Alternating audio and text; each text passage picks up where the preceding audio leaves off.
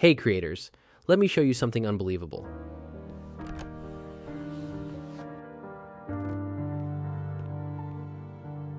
My mom was supposed to come today, but even on Christmas, she isn't here.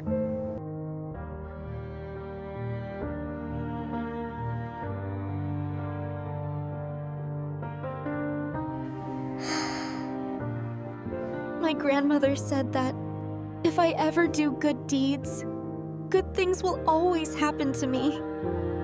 If I can fix this Christmas light and turn it on, maybe Mom will come.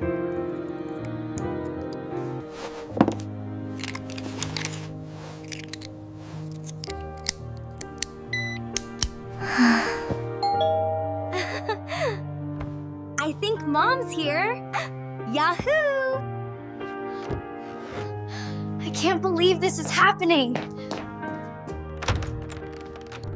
Mom, you are here! Yes, Jemmy, I am coming. Mom, will you take me outside today? Yes, of course I will. Mom, I will go too. You didn't take me with you last time. This time I will take you, dear. Then it's gonna be so much fun. We'll tell Dad to come with us too. Yahoo! Yahoo! Do you know you can make a complete short film in just a few hours using only AI? No camera, no actors, no expensive software, just your imagination and 2 free tools. Today, I'm taking you behind the scenes, step by step, to create a full cinematic film using Whisk AI and Flow.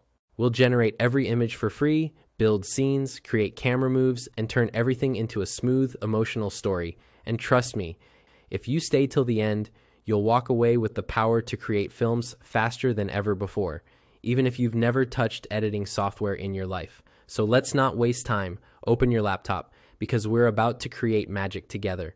All right, before we start building the film, let me show you a quick brief of how I created the images using Whisk AI.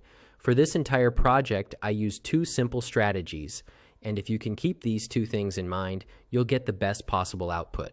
The first strategy is super easy. I generated a lot of scenes in Whisk AI, then I picked only the perfect ones and turned those into animations. The second strategy might feel a bit tricky at first, but don't worry, I'll explain it again later when I show you my full workflow. For now, here's the idea in a simple way. Let's say you generate your first image in Whisk AI. Then you animate it in Google Flow to make an 8-second clip. Now, take a screenshot of the last frame of that clip. Use that screenshot as the first frame input for your next animation in Flow.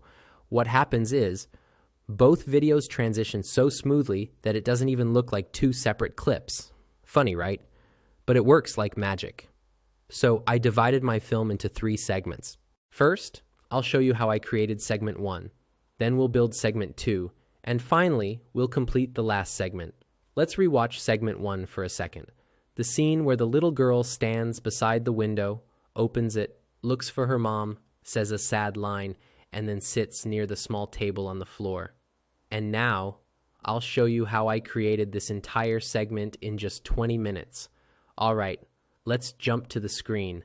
So first, let me show you exactly how I started generating my images using Whisk AI. I simply searched Whisk AI on Google, clicked the first link, and landed on their website. Once you're here, you'll see a button called Try Whisk AI. Click on that. On the next screen, just hit Enter tool, and that brings you directly into the main interface. Now, sometimes you might see a message saying, Whisk AI isn't available in your country. If that happens, no worries. Just use a VPN with a US server and it will work perfectly. Before I start generating anything, let me quickly show you the interface. Look at the top left. There's a small black arrow. If you click it, all the main options become visible. Whisk AI mainly has 3 sections: subject, scene, and style. In subject, you upload the reference face for your main character, and you can actually upload multiple subject images if you want. In scene, you upload an environment reference, basically the kind of place you want your output image to match. And finally, style.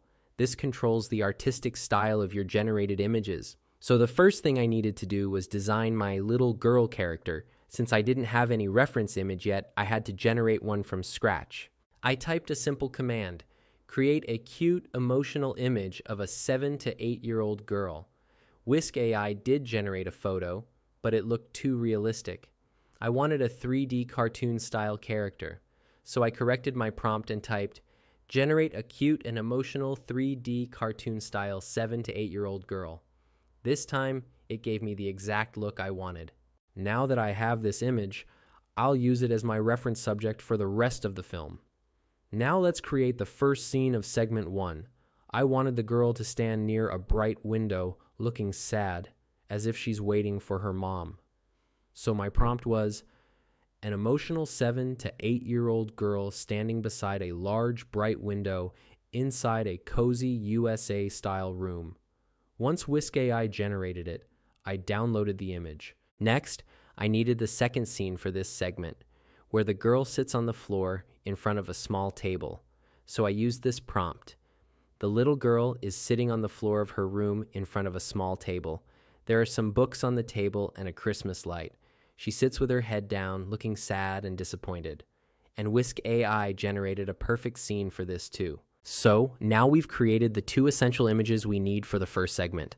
Our next step is to animate them. Now it's time to bring our images to life, and for this, we're going to use Google Flow. This is also where we apply our second strategy, the one that makes all transitions look absolutely seamless. So here's the plan. We take our first image, turn it into a video, and then capture a screenshot from the very last frame of that video. We'll use that screenshot to create the next animation. That way, the 2 clips blend perfectly without any visible transition. It becomes smooth, almost cinematic. All right, let's jump to the screen. So first, I searched for Google Flow on Google, clicked the site, and then selected Create with Flow.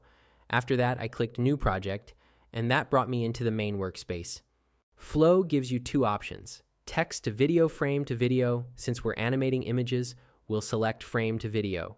I uploaded our first image, the girl standing beside the window, as the first frame. Then I gave this prompt. The girl slowly opens the window, then leans forward and looks outside, searching left and right as if looking for her mother. Her face shows gentle worry and sadness. After looking outside for a moment, she slowly steps back, turns around toward the room. And, of course, I added more camera directions and environment details. All of those prompts will be included in the document for you. Our video is ready, so I downloaded it. Now here's the important part. I played the video and took a screenshot of the final moment, the very last frame. I uploaded that screenshot back into Flow as the first frame and used this prompt. The character's eyes are heavy, lips slightly trembling, shoulders slouched. Soft, cold winter light from outside reflects on their face. The character murmurs quietly, "My mom was supposed to come today, but even on Christmas, she isn't here." Flow generated another beautiful clip. I downloaded it, played it, and once again captured a screenshot from the final second. That screenshot will help us build the next part. Now I went back to Flow, I uploaded the screenshot as the first frame, and for the last frame I used our second generated image, the girl sitting on the floor. I wanted her to walk slowly toward the table and sit down, so my prompt was, the character walks slowly and heavily towards the table, head slightly lowered, shoulders slouched, arms hanging loosely. Upon reaching the table, the character sits down slowly, letting out a soft sigh, maintaining a downcast, reflective expression. No dialogue is spoken. And just like that, the video was ready.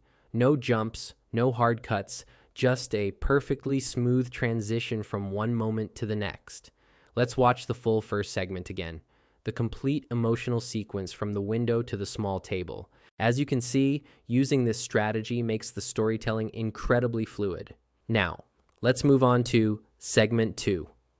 Now, the second segment is created exactly the same way as the first one. You animate your sitting character, take the last frame screenshot, and continue the chain.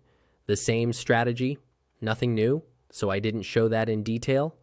Now, let's move to segment 3, which is the most interesting part. We first go back to Whisk AI. Before generating the final image, we need to create our mother character. I used ChatGPT to write the prompt, generated the mother's face, and downloaded that image. Now let's build the combined scene.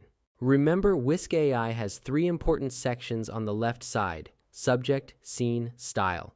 In subject, you can upload multiple character face images, which will appear together in your final shot. So I uploaded both, the little girl's face, the mother's face.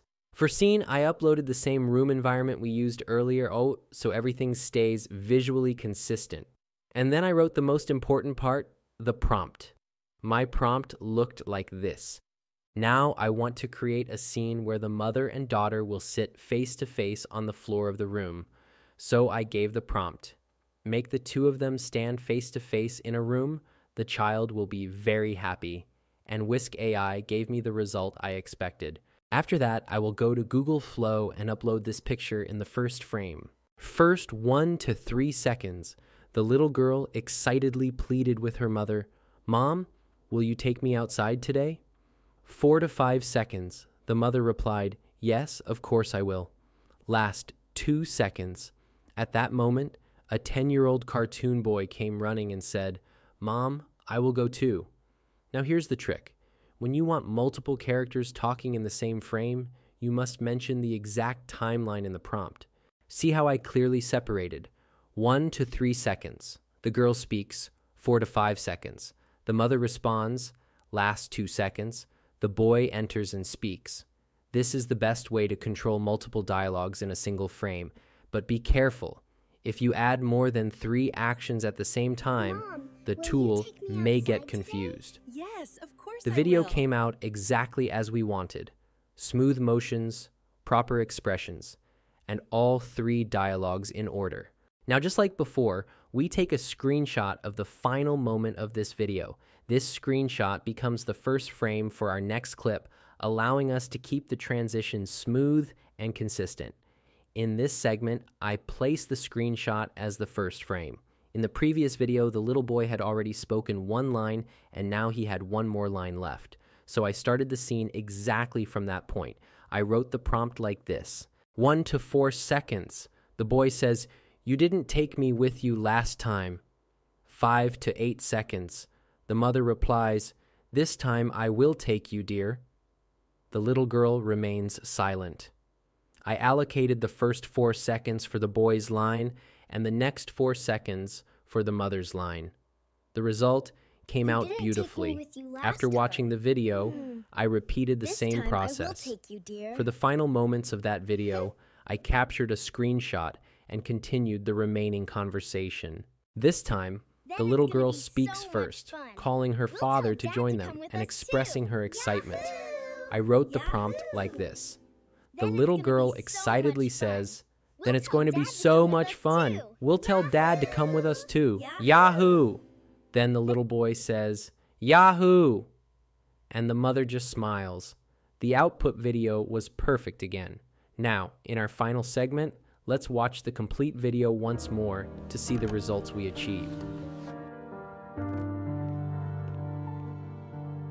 My mom was supposed to come today, but even on Christmas, she isn't here.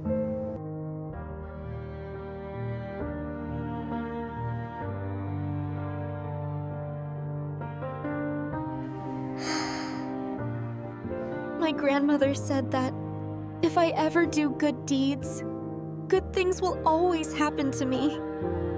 If I can fix this Christmas light and turn it on, maybe Mom will come.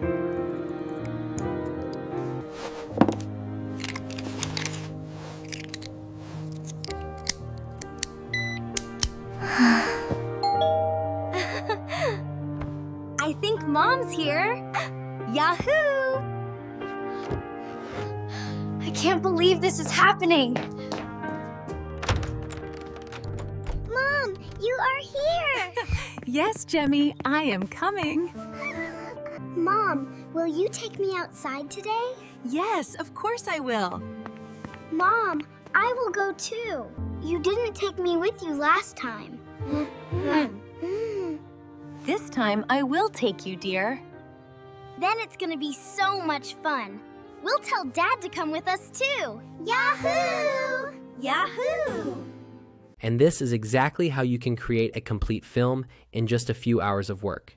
It's incredibly simple. If you take the final screenshot from each clip and then use that screenshot to generate the next clip, you'll notice something amazing. There's no gap between the scenes, no awkward cuts, no harsh transitions. The story flows smoothly, clip after clip, just like a real film. Now think about it. With this method, you're not just making random AI videos. You're controlling the continuity, the emotions, the pacing, exactly like a director. Whisk AI helps you create the perfect images, Flow handles the animation and voices, and you simply guide the story forward using screenshots. Within an hour or two, you can create a complete narrative sequence that feels seamless and professionally crafted. So now that you know the full process, go ahead and try it. Pick an idea, generate the first scene, capture the last frame, continue the storyline, and watch your film come to life. This is the future of filmmaking, and you can do it right from your laptop. All right, let's wrap up here. I'll see you in the next lesson where we take this even further.